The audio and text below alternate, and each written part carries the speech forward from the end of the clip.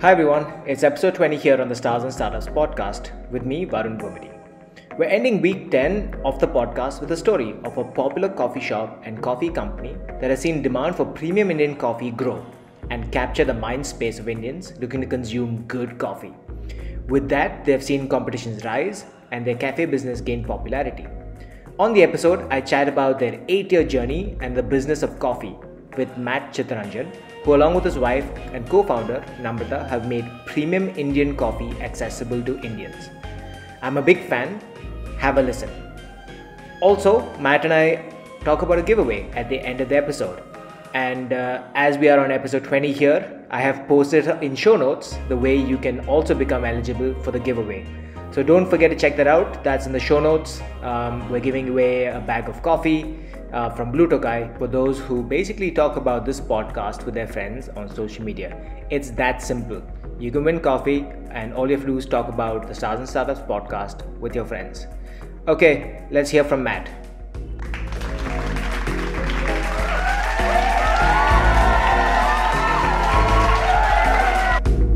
Hey Matt, welcome to the show. How are you doing? Good. How are you? Fantastic. A lot of people are probably missing the Blue Tokai prize and all the cool things that happen, when they get to visit a Blue Tokai store. Have you been getting frantic calls? Not so much for the fries, but for the coffee we have. Luckily, we have around 60% of our locations are open now for takeaway and delivery, and a few cities are open for dining also. So at this moment, takeaways are probably going through the roof, or you're finding more of your equipment and other products, a lot more. Yeah, there's been a evolution. So in the beginning, so in April, people were almost, I would say 75% of the orders were for beans and equipment. People were very hesitant to order any prepared item outside of their home.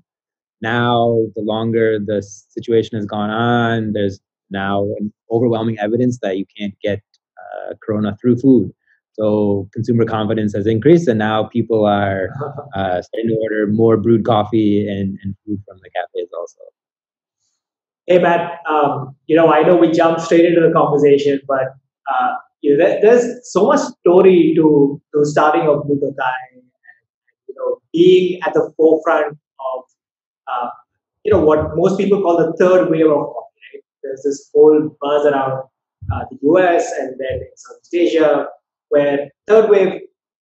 What did third wave mean? It's primarily getting coffee from specific estate, right? Instead of having this mass-produced coffee. How did this third wave happen? Yeah, I mean, I think it's not necessarily getting it from sourcing from a particular estate is just part of it. But so to me, third wave means that you're focusing on quality throughout the process. So from sourcing to roasting to brewing, quality of the beverage and the coffee is the ultimate consideration. So when you started Blue Tokai, was that where you saw a huge gap in the market that you wanted to fill? Because I know that you are an economist. Right? Yeah. So actually, we didn't. We started. My wife and I started Blue Tokai more on a whim than anything else. It wasn't.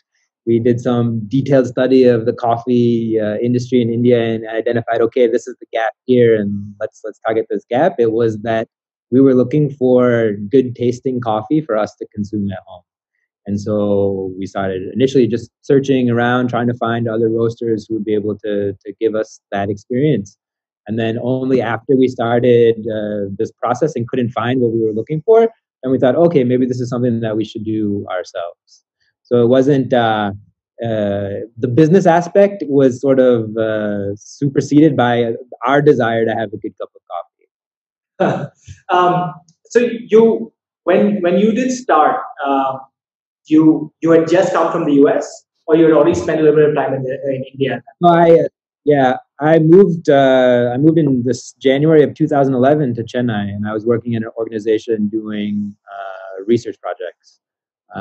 So that's actually where I met Namrata. So we were both working at the same organization. And so we were there for about a year. Then Chennai wasn't exactly the city that that I enjoyed. So Namrata's parents were from Delhi, and so in visiting Delhi, I really liked it here. So we moved to Delhi in 2012, still working, and then only after about 6 months in, we decided we were both at points in our careers where we wanted to do something on our own. So Wow. then this. Oh, well, Chennai is my hometown, so you can only say so many bad things about it. No, I mean my family's from there. My uncles live there. I visit, and actually it was a great place for us socially. I just think that weather it's quite hot, and it's All throughout the year. still very yeah. It's also a little bit of a traditional place, very family centric. I just found that Delhi to be more of a more maybe cosmopolitan city than that. When you guys started, I remember in about 2014 is when I first reached out to you when I was starting my online marketplace for coffee. And when going through that process, I realized there was all the other brands, and then there was BlueTokai, where there was subscription. You had specific coffee sourced from specific locations. I would imagine that a lot of that involved not only educating the audience, but also spending that much extra time.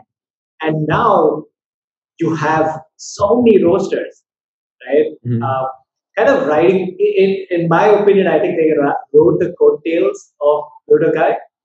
How do you think about this? No, I mean, I think we also what we did was not like we were the first company in the world to do this, right? So in a way, we've also ridden the coattails of specialty coffee companies around the world, right? It's just that maybe in India at the time that we started, no one was doing the combination of things that we were doing at that time, and so we had maybe we were the first to do it here, but at the same time, the especially coffee has been in other countries for a long time. So I think it's nice to see that other people are following this. It's nice to see that this market is growing, and I think that's great. The In the 7 years you've done this, what has been, or 8 years, what has been the biggest kind of shift in mindset or trend? Wow. I mean, I think there hasn't been a huge shift. I think it's been every year we notice a gradual shift more towards premium products. I don't think, I mean, coffee is one example, but you can see this also with beer. The craft beer movement now is quite strong in India. You see it with artisanal cheese companies. Now there's many of these, yogurt, all kind of these food items every year there's more and more brands coming up and more options available. And so I think as a consumer, that's fantastic. That's great that people are moving away from kind of the mass average quality items towards these more carefully produced food products. When you look at craft, and this is niche, right? There's a certain segment that wants it. They're obviously looking for more and more kind of things to go towards. But does it mean the wallet share is still small of these customers that you're going after? So I think there's a mix. There sort of the hardcore coffee consumers who already have a fairly evolved idea of what specialty coffee is, and they're consuming a lot of coffee. They're getting the equipment, they're getting the scales, they're getting the grinders. So in that segment, that would be a significant share. If you're drinking 2, 3, 4 cups of coffee a day, then that a significant portion of money is going towards that. But I think as we've evolved as a company, our goal is to get more and more people into drinking better quality coffee. I think already specialty coffee can be quite alienating to the average consumer, right? You think that there's these specific recipes that you have to use to brew the coffee, and you have to invest in this expensive, fancy equipment, and that creates a very high barrier to get more and more people interested in it. And we want to do what we can to sort of break down that barrier, whether it's through making like ready to drink options with cold brews, or ready to brew options like those single serve easy pour sachets that we have. I think it's figuring out ways to reach people, because ultimately, once you start drinking better quality coffee, it's very difficult to go back to the commercial or instant coffees. So it takes a lot of effort to push people along in that journey. But once you get them along, then they tend to be a customer for a long time. Would you say education is still slow though? Like, people learning and so on and getting equipment. Is that still a slow process? Yeah, I don't. It's not like this hockey stick growth that you see with some other brands or other products. And I think for us, having the cafes was also very important towards this process. It's one thing to try and explain to people what's different when you have a website. It's a totally different experience when you actually get to interact with someone in real life and you have them taste the coffee. So that's why for us, really focusing on training our baristas and having them be able to prepare a great cup of coffee, but also engage with customers in a meaningful manner to explain what's different about our coffee compared to the standard coffee in the market was important.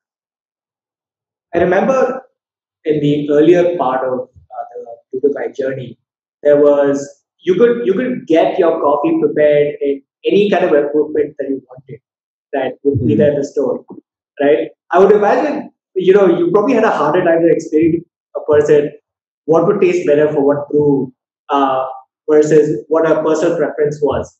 Was that why you Yeah. moved away from that? Yeah, so it was as you grow, you have to make some kind of trade offs. And so, actually, what was happening is by having customers be able to choose any roast and any method, uh, it was leading to a very long preparation time for the drinks. And so, then on the one hand, it's great to have all this variety in options, but on the other hand, if you have to wait 15 minutes for a cup of coffee, then that kind of ruins the experience. So for us, in order to sort of streamline operations, we restricted what kind of brewing methods we offered and what roast we offered on which methods. You mentioned the ready to drink options and others. Was that just a natural evolution that you're trying to create more options for easy consumption, or was it saying what we're creating all these different consumers who like different coffee, and hence we want to be ahead of the market and trying to create new segments? I mean, this actually was really, sorry, I'm just pouring some water. This was a response to instant coffee. So instant coffee is dominant in India. And so they've sort of established instant coffee as the benchmark. And so you have to come up with ways to have the convenience of instant coffee, but still deliver on the flavor that we want from our brand. So this was sort of our bridge between that. So it doesn't require any equipment. It's easy to use. It's self-contained. So if you're heard about specialty coffee, or if you heard about our brand and you want to try it out without investing in equipment, this is the product for you. So if you look at the product itself, it's very similar to a tea bag, right? You just kind of place it on a cup and you kind of pour hot water into it. Funny enough, yesterday a friend of mine was trying to order. She came back from Vietnam about months ago. Well, many months ago, and she's like, "Oh, I'm locked up at home, and I want to order something." And she actually picked up, the ready to drink version. And she was extremely impressed with it, right? Because she's a novice, she has no equipment, and for her it was just a very easy kind of set. So I get what you're saying, like it is just an easier way for people to consume. I also saw that you guys launched a different type of grind, which is called chutney, right? Is that Yeah. So that was before. So chutney was before the easy pour, because we would get a lot of inquiries from customers who are saying, "I don't have any equipment at home. How can I make your coffee?" So the chutney method was our way to have an offering for those people who could at least taste the coffee and understand the flavor that you can get from freshly roasted and ground coffee compared to instant coffee without having, again, to invest in equipment. Now chutney it's good, but it's still, you end up with a lot of fines in your cup. So it works better if you have a paper filter or you put a muslin cloth on top. But then, once you start explaining that to a first time customer, then your eyes glaze over and they're like, oh, this is complicated. I'm not going to do it. So if you first, they start off with a chutney and then they write back with some feedback, then we can say, okay, to make the chutney even better, you can do these things. That was sort of our goal for that. It's interesting that the easy pour, that the tea bag you mentioned, because actually we tried to do it with a tea bag initially, because I think that form function is very appreciated, or everybody understands how to do it. And actually with the easy pours, we found that some people are thinking of it as a tea bag, so they don't open the sachet. They just start pouring water directly over it. And obviously that ruins you're going to get a very under extracted cup. But actually, the problem with the tea bag is the fluid dynamics don't work out. You need water to pass through the coffee in order to extract the flavor. So with the tea bag, unless you're dipping the entire time for 5 minutes, or you let it sit for a very long time, you're going to end up with weak and under extracted coffee. But isn't that how, to some extent, how French press works? Yeah, but French press, it's totally immersed. In the tea bag, because it's in the filter and the coffee's packed in there, the water doesn't pass through very easily.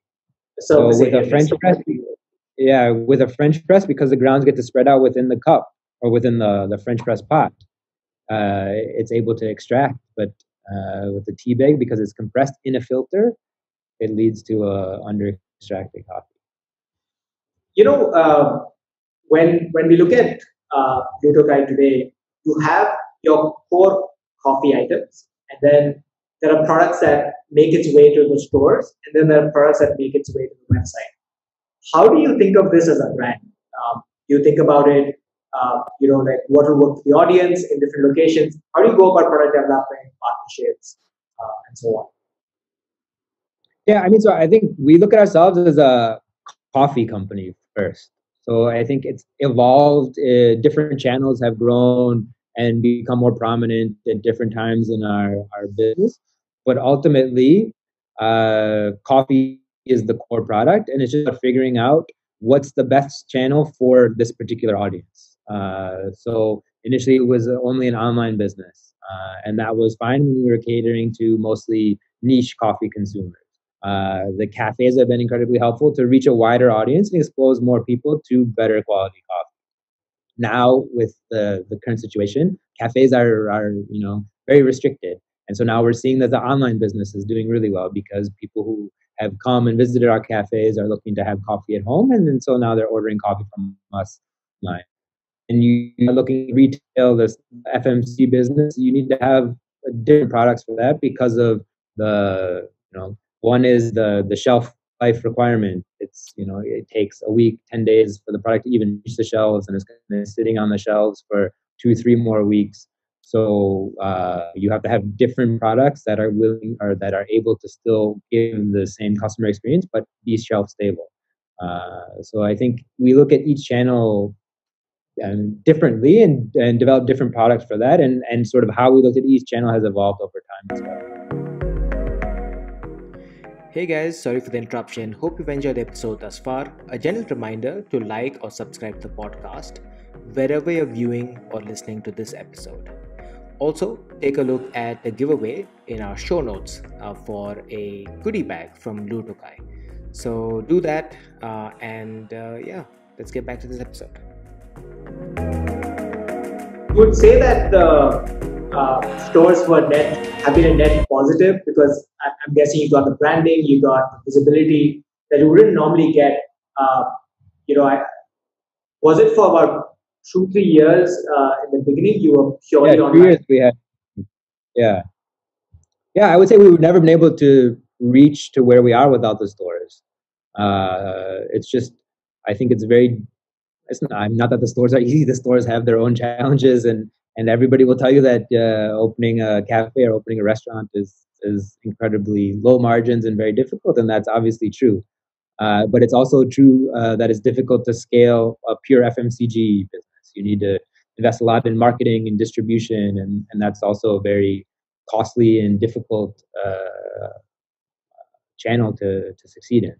So I think for us, having the three different channels, the stores plus the B2B supply plus the online, has really helped us, and that's been sort of core to our strategy since we opened our first cafe. Would you say the business now is 50% online, 50% offline, or in terms of net revenues? I'm not talking about bookings. Yeah. So prior to the corona, it was 2/3 online, 1/3 offline, and now it's moved towards more than 50% online and slightly less than 50% offline. So offline then would have less of the coffee and more of the experience. How do you guys think about kind of building that? Like, I would imagine now that you have a lot of people also managing, and just especially at this time, like, what are you thinking about kind of the offline strategy? So offline right now is we're in more of a wait and see approach. I think I don't see the COVID fundamentally changing people's behaviors towards cafes. Cafes have been around for 600 years. They've seen things far worse than than this virus, and still they exist in a almost a similar form to what it used to be. So right now it's about the cafes are about optimizing the menu for takeaway and delivery, putting in place additional hygiene, safety measures to make our spaces as safe as possible, both for our staff and for the customers. And then continue to operate them. But so we are not going to open up any new locations until at least there's some clarity towards like a vaccine or a stable treatment for this. But I do think that they're still going to be an important part of our strategy once going forward. I just want to take you back to kind of working with growers and working on these farms, right? Because that's a very core aspect of Blue Tokai is kind of putting these farms first, in a way, highlighting the brand, etc. How has the relationship changed with these farms over the years? Yeah, so I mean, it's interesting in that the same core group of estates that we used to source from when we first started, we still continue to source today. So that's been a very strong relationship that's grown over time, and that only could have happened because of commitment on both parts, right? They've been happy to, or we're lucky that they've continued to work with us when they could sell the coffee to other people now, and at the same time, we want to continue to deepen that relationship and support them. So in those estates now, they're because of that deep relationship, some estates are willing to do more experimental processes that maybe they wouldn't have been willing to do in the beginning. So whether it's in terms of picking or post harvest processing, we're able to do some interesting and exciting things there. And then at the same time, as the brand has grown, now there's more estates who are interested in partnering with us. So we've been able to add new estates every year that we source from, and I think that helps. I think especially for India and coffee producers right now, commodity prices are so low. So if you're selling coffee in the commodity market, you're in a lot of trouble. So one is getting your production up to a point where you can access the specialty market. Is incredibly important for them because that's where you get the prices that then can support your the effort that goes into growing this crop. So the more and more people that can sell their coffee or can produce specialty grade and then sell it, the better for the industry. There's obviously only a limited amount of coffee that gets sold, right? How many? I mean, can you share how much kind of coffee you sell a month, in a way? Yeah, it's. I mean, prior to COVID, it was around 20 tons of coffee. Now it's about half that. Oh wow! I mean, so to sell 20 tons of coffee, every month, you probably have to have so many growers and so much inventory. And because I know that you keep cycling through kind of estates and rows as well. How do you guys plan for something like that? Yeah, so there's only one harvest, so we have to estimate how much coffee we're going to sell in the upcoming year, and then buy that coffee during the harvest period. Then we warehouse the coffee ourselves. We have climate-controlled warehouses in Delhi, Bombay, and now Bangalore, where we store the coffee, and then we set a calendar. So different coffees also age at different levels. So if coffee we've identified that's going to age quickly, then we'll make sure that we release that at the start of the year. Whereas coffees that preserve over time, then we know that maybe that can be a second half release. So then we have to plan both our purchasing and our product release calendar accordingly. So that means if there's break that growth, you can't really go back and say, hey, yeah, we can't. We'll have to. It's just that we've been fortunate in that our forecasts have been fairly accurate. So there are some coffees that run out of stock earlier, but we've never been in a situation where we don't have any coffee in a particular category to sell. I remember ordering one particular coffee about a couple of months ago, which was aged in a wine barrel, Sula. Yeah. I thought that was phenomenal. I love the flavors. I love, and I wish I bought more. Right? I wish I had more. How do you go about, creating that? Yeah, so I mean, I think that was we saw people doing a lot of these whiskey barrel aged coffee, and so we thought wine would be something. Already, there's coffees that have wine characteristics associated with them, so we thought that maybe wine would be a good option, good alternative. So we reached out to Sula, and they were interested in doing the collaboration, and so they sent us some barrels, and we did some R&D in terms of how long to age the coffee for, and what particular coffee should we be putting in the barrels, how often do we rotate them, and it turned out quite well. So now we have another batch is currently aging, so you'll be able to order it in another 2 months or so. Oh, fantastic. But I would imagine then there was so much prep work that went into creating that as well. So is that like a long lead time to create something like that? Yeah, I would say from when we conceptualized it to when we were actually able to release it, it took around 6 months. So we have, we have a team that works on different ideas, whether it's different, different ready to drink options, different processing methods, different blends.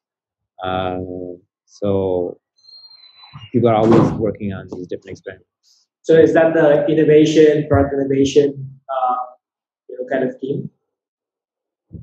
Yeah.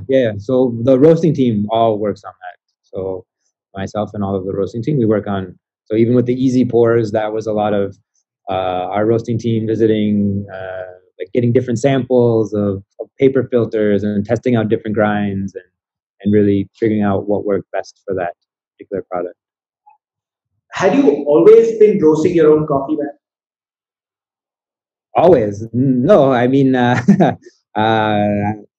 started roasting in 2006, 2007. But it was just a hobby. I had a very small roaster, and I would get green beans and just roast them for myself. I never really thought it would be something that I would do as a career. And actually now it's been some time since I roasted coffee. But there was maybe 2 years ago, everybody was sick, and so I had to step in and roast. And it's amazing that I'm so much worse of a roaster than the people that we have now. So it's really great to see that they're at a totally another level than where I was at. It is an art, right? Like you need to know what do they do? Like they hear the popping. There's so much. It's an art side. You hear the popping, like that marking the first crack is important. But I mean, I think now with technology, there's a lot of all of our roasts are hooked up to a computer so that we can see how the coffee is progressing in real time, and so it's less visual and more setting a profile and then cupping the coffee, because very small changes in the roast profile actually have a significant impact in the flavor. So one is you have to be good at manipulating the gas settings and airflow settings to achieve a particular profile. But then you also have to be very good at tasting coffee, because ultimately that's what matters. It doesn't matter how pretty your curves look if the coffee itself doesn't taste good. Right. Going back to the taste, right? I would imagine that because it's a natural item, the taste differs every year from each estate. Yeah. How do you manage that? Because you can't build consistency from an estate. So if I like one of the estates coffee from last year, the next batch I get may not actually taste the same. How do you manage that? Yeah, I mean, I think people sort of appreciate that now, that every year's harvest will have a slightly different flavor. And then we have cafe blends that we try and keep consistent for a particular amount of time, but even those we rotate. I think that, as you pointed out, coffee is it's changing. Even within a year, the flavor will change. So maybe after 9 months, some of the notes will change. So at that point, we take a call whether we want to keep selling that as a single estate coffee or put it into a different product. But you'll never have the exact same flavor year to year, and I think that's something that's interesting and should be celebrated rather than seen as a challenge to overcome. Now that you educated the market and there's so many other roasters also competing for the same coffee, uh, is there ever some competitiveness that you go and kind of corner the market for certain type of coffee? How does that work? No, because ultimately, even if let's say you're another roaster and you buy the exact same lot of coffee that I have, you're going to roast it according to your style and your way, and we'll roast it according to our style. So I think of it more of ingredients, right? If you have a basket of if we both have the same basket of ingredients, you're going to produce a different dish than I'll produce. So I don't see it as a competition.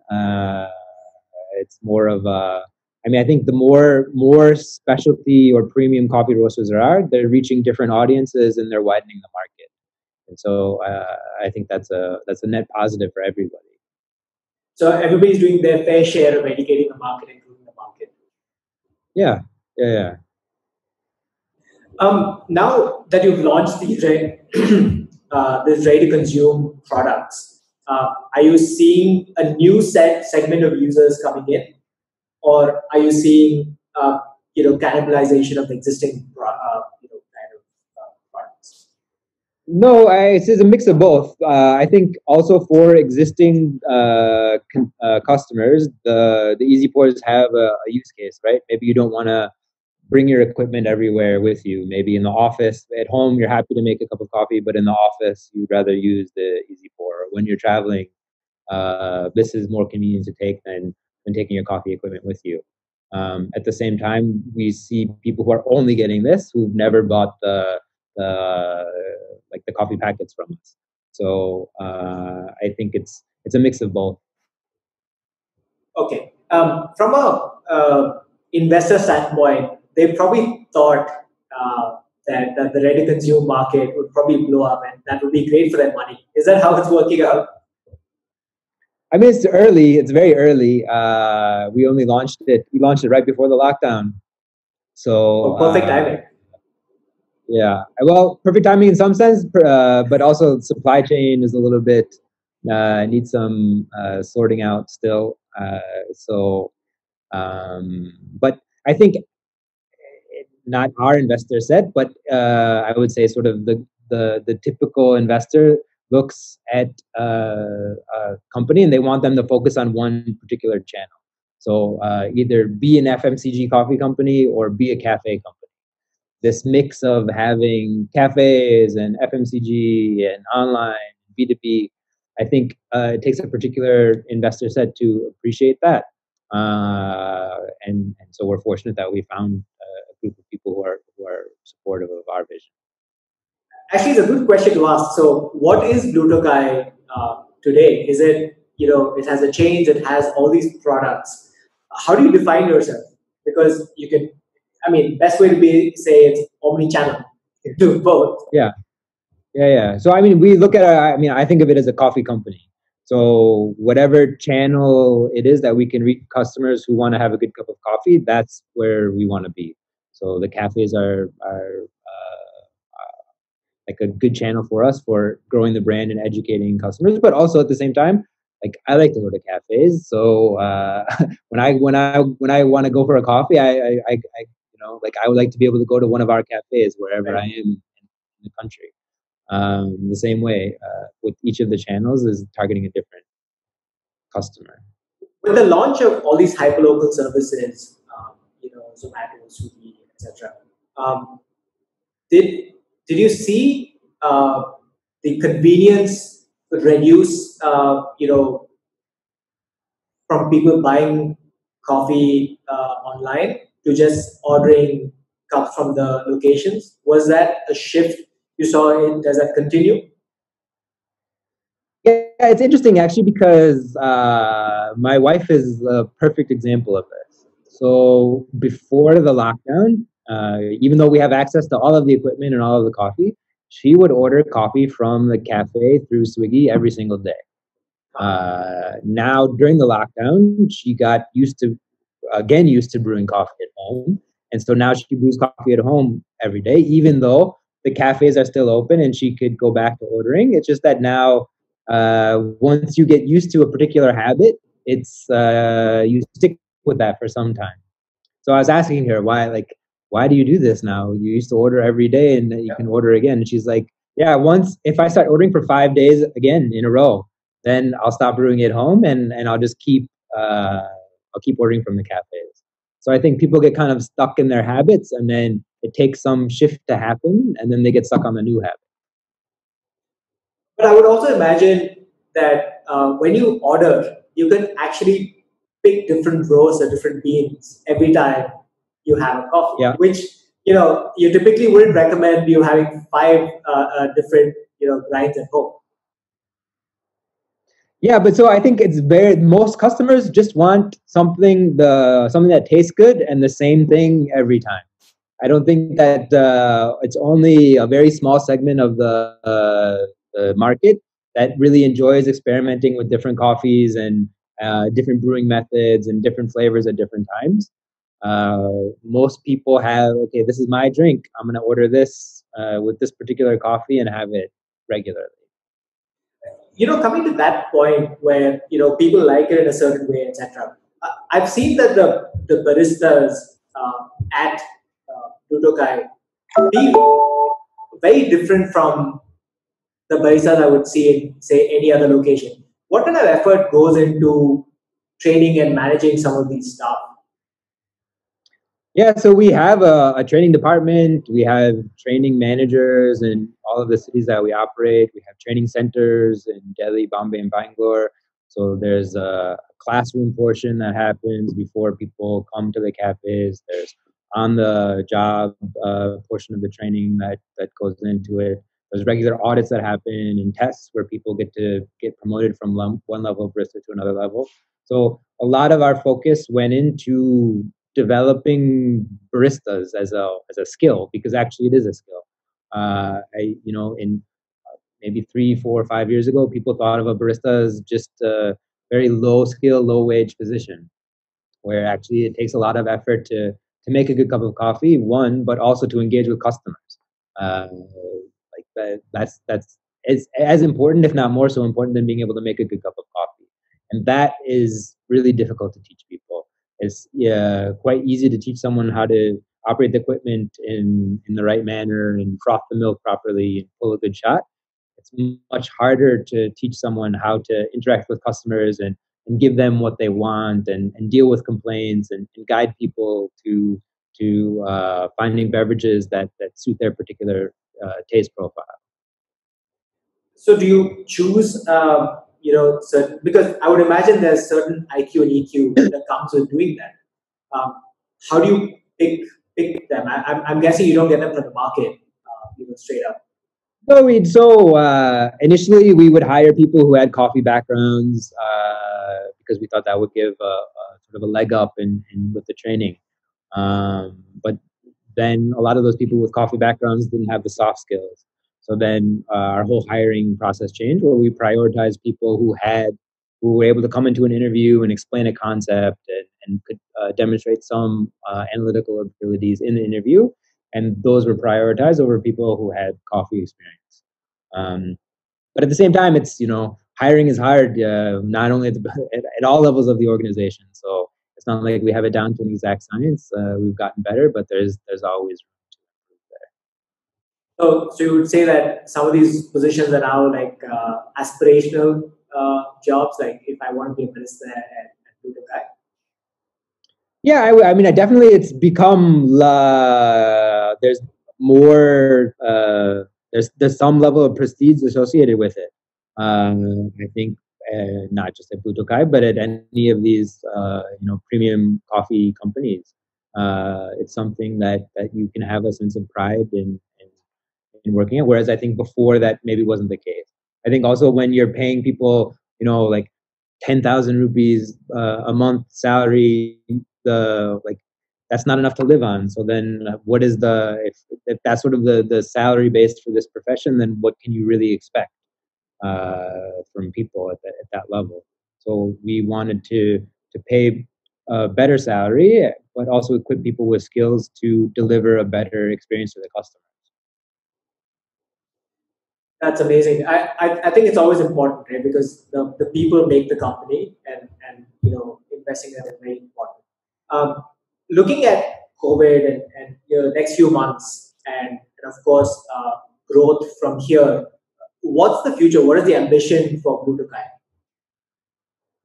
Next few months is we really want to push the online business. So we've seen a lot of new customers coming in to us through our own website, through Amazon, and I think that's an opportunity for us to grow. At the same time, we want to have our cafes be places that you can still visit. You feel comfortable visiting, that we have the necessary precautions in place, so you don't have to worry, because I think there is something very comforting about going to a cafe and having a cup of coffee, especially in these times. So we're not looking at it as a time to just survive, but to thrive, really. So people are still paying 150 rupees for a coffee. That I don't think that's going to change. Yeah, so far. Mm, I mean, there are definitely a good chunk of people have migrated to making coffee at home because I think more so they're hesitant to step out rather than for the cost saving aspect of it. But there are still people who are visiting the cafes and ordering online. You have about 20 odd stores now across the country. Yeah, we had 29.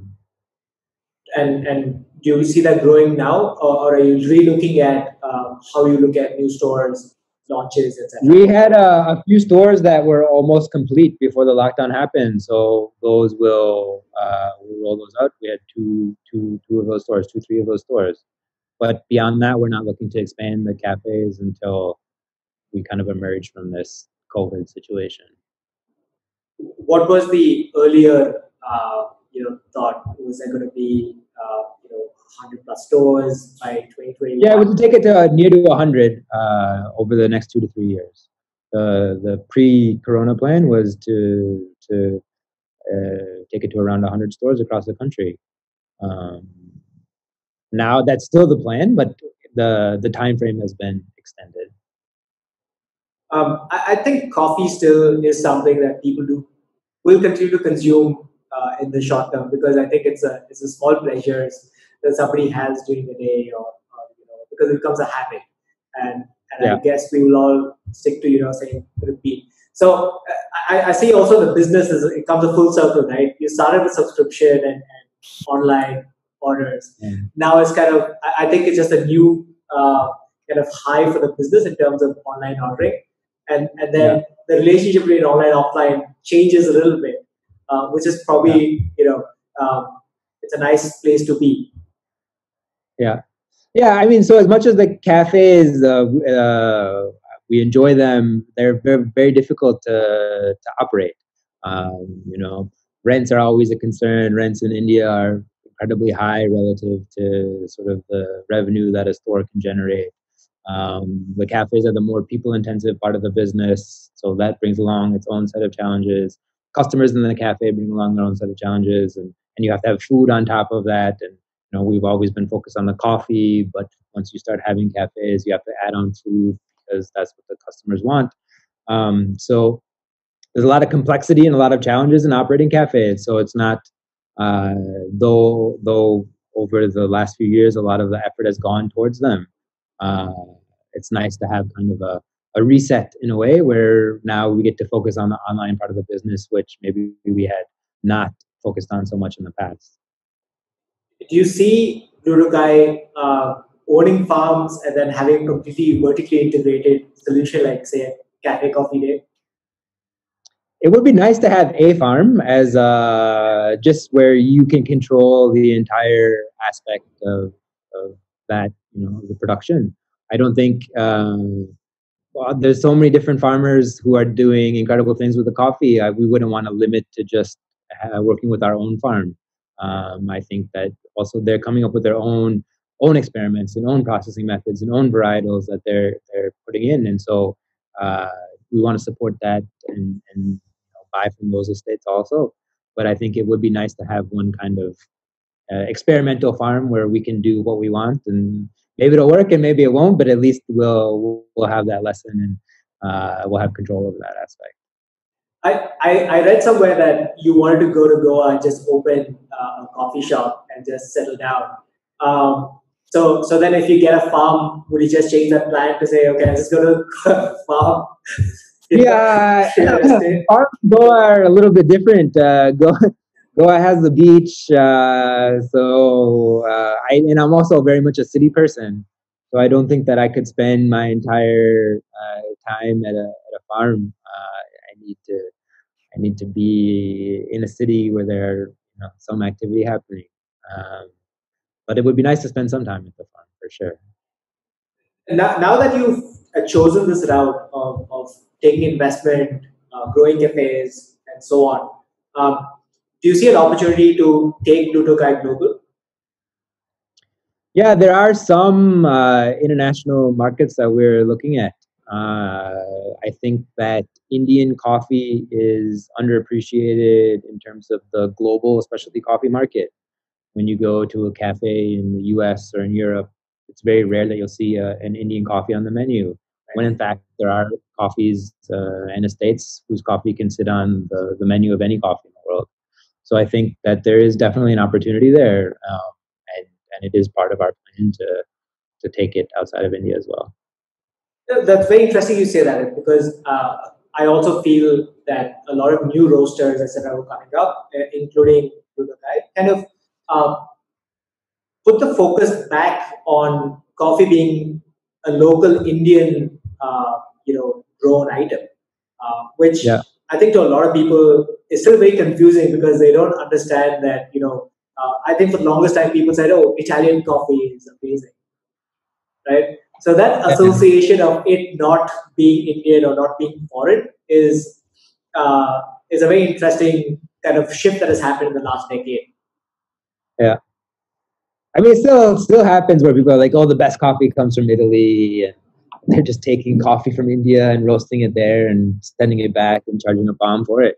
Uh, but I think for us initially, the it was about making good quality Indian coffee available in India because that wasn't the case. It's still not very widespread. It still has some ways to go, but I think definitely we're on that path. Whereas, you know, 5 to 10 years down the line, there'll be a vibrant domestic specialty coffee culture here. What's your go-to brewing equipment today? I remember Aeropress was your favorite at some point. Yeah, so at home we're making pour overs, but I like drinking Americanos. So I've been coming to the office regularly, so I'm getting my Americanos at the cafe here. This is Housecast. Say the job. Say the job. The original. Yeah, the first. Fantastic. Hey Matt, do you have any free giveaways for our listeners today? Sure. We can give away a few bags of coffee to some of your listeners. What do they have to do to get that coffee? No, I think you should come up with some requirement or some challenge. Let's have a contest. I'll put something out and maybe they get a chance to get a virtual coffee with Matt. Yeah, sounds good. Hey Matt, fantastic. This has been great. Say hi to Namrata for me, and great chatting. Yeah, thanks for having me. Absolutely. Hey guys, that's the end of episode 20 and week 10 of Stars and Startups with me, Varun Bumidi. That was Matt Chitharanjan talking about BlueTokai. Hope you enjoyed the show. Do check out the show notes again, and of course, do spread the word. We'd love to see more people accessing our podcast and the amazing speakers that are coming right here. Also, do leave us a feedback if you can on one of the podcasting apps. So yeah, of course, we'd love more people to find out. Okay, thanks for listening, and I will see you on the next episode. Stay safe.